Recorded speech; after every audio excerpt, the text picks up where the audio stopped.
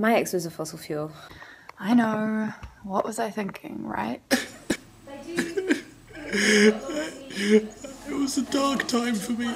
He had these crazy mood swings, completely unpredictable. One day be up, the next down, so volatile. He didn't exactly scream long term to me.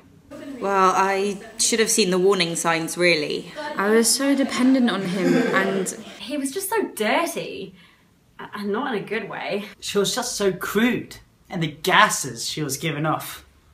He was ridiculously old school. We broke up because he just lived in a complete fantasy world. To begin with, I thought that I was dependent on her, but actually it turns out that she was far more dependent on me. Like, such a great guy.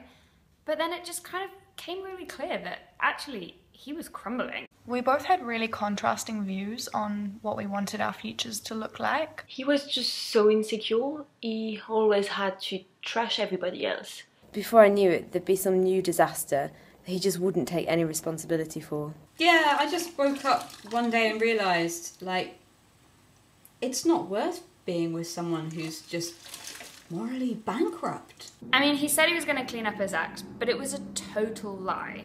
We just got into this toxic spiral. Whilst it might make life quite convenient, he might go on about how on earth would I get on without him? Actually, you know, there's loads of other alternatives. It's not me. It's definitely you. So now that I'm no longer with fossil fuels, I've realised there are so many alternatives. I've just started seeing this new guy's renewables. All my friends love him. I mean, renewables. You know, we're in the field, on the roof, by the sea. It's just, there's so many opportunities, it's great. I just feel so much more energetic now. Now I'm with renewables, I feel so much better. Yeah. I'm really happy. I just wanna change, I just wanna change, I just wanna change, I just wanna... And I've just heard there's this other guy, energy efficiency. I just wanna change, I just wanna